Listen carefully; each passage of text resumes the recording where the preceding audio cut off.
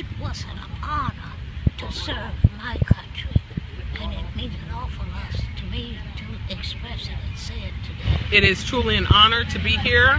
We are truly proud of our mother, grandmother, and great-grandmother.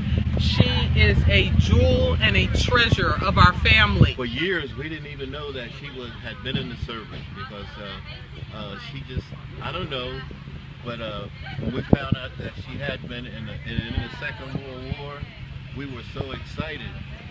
We never knew it because she never stood up, and when we found out, you know, we were just kind of overwhelmed, and I made sure. When did you start standing? When did you start standing up? I told the women, I joined I told the women in the missionary. Yeah.